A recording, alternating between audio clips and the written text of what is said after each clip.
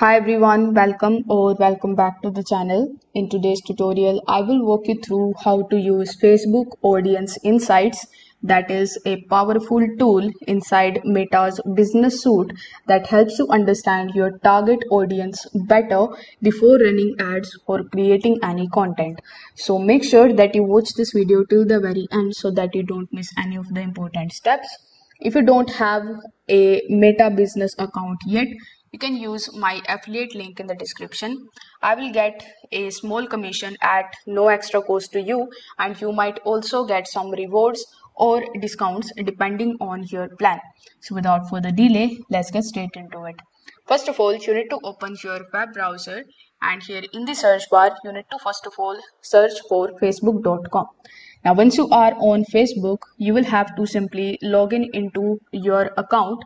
It should be that account on which you have a lot of pages or the page on which you are targeting the audience. Then you need to open a new tab and search for business.facebook.com. Now, whichever account you have logged in with on facebook.com, you will have to use that same account in order to log in into your business.facebook.com account. Over here, you can give your portfolio a name like I have given it over here. Now, your dashboard will look something like this. Here, in order to get access to the further options, you need to hover over to the left hand section and click on these three lines in the top right hand corner. Over here, you will see the list of all of the tools that are provided to you by Meta Business Suite. So among the given options, we need to work with insights. So here in analyze and report, you will find the insights tool. So once you click on it, it will redirect you on this page where you will be able to see the insight of all of your pages. That includes your weekly plan, your performance, the reach of your page, interactions, follows, etc. You will also see a recent content page where you can basically just take a look at your post and your recent content that you have posted on your page. Now here in the left hand section, you can see the fourth tab of audience. So you need to simply click on the audience tab, and this is where you will find Facebook's updated audience insight tools. Over here, you will see two different tabs. The first would be the current audience, and this is for the people who already engaging with your content or your page. The second would be potential audience, and this particular tab is to research and discover the new audience segments for the advertisements. So here we are going to be exploring both of these sections. So first of all, you need to come on demographics. So here you can also find the current audience tab or demographics. So you can basically view demographic data about the people who follow you and your page on Facebook or your Instagram profile. So here, as you can see, we have the list of all of your followers that you have on your page. Then we have the age and the gender breakdown. You will also see the people, top cities and the top countries. You will also find the information about the top languages and their engagement behavior. So basically, you will see the insight of all of your currently active followers here. So this data actually helps you to know who you are already reaching. For example, if most of your audience is women aged 24 to 34 from India, you might tailor your future posts or your ads for that specific demographic. You can use this information to further refine your brand's tone, to choose posting times, and to understand the content preferences by the location. Now you need to click on the potential audience tab, and this is where things get really interesting. Over here, you can basically build your custom audience profiles based on the filters like location, age, gender, interests, device usage, relationship status, and job titles. Over here, you will see your estimated audience size, the pie chart over here, some other types of charts here, top cities, the top countries, and further details.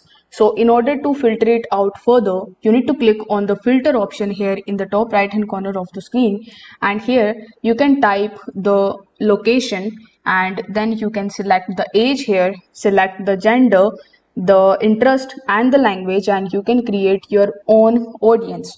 So here you can basically just break down the top countries, the page likes and the interests, graphics, demographics, device platforms, whether it is Android, iOS or desktop. For example, if you are launching a skincare brand for the young woman, you can target the woman aged 18 to 34. So here in the age, you need to simply type 18, and after that you need to select 34 over here.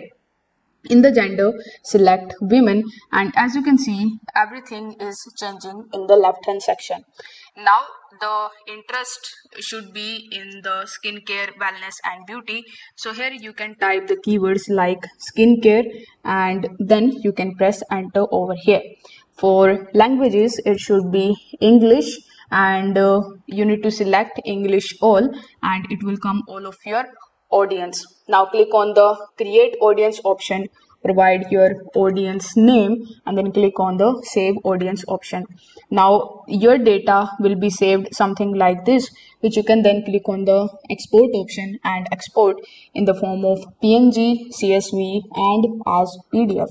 So once you have built a strong audience segment in the potential audience, you can just save it for later, or you can also simply click on the save audience option as I've showed you before, and you can just name it like skincare female, and then next time when you create a Facebook or the Instagram ad, you will be able to choose this saved audience during the targeting step. So this actually saves you time and ensures that your ads reach the right people. You can also create multiple segments and you can compare them to see which has the best mix of size, interests and engagement. Now I would like to give you some of the pro tips that you can use in order to basically utilize this particular section effectively. So first of all, you need to revisit your audience insights monthly to spot the trend. Next thing that you need to do is to simply test different filters like the job titles versus the interest to refine your niche further. You can also use insights not just for the advertisements but also for the content ideas and the product planning. The more you use it, the better you will understand what your ideal customer actually looks like and how to reach them. So this is how you use Facebook Audience Insight to find out and understand your perfect audience before spending money on advertisements.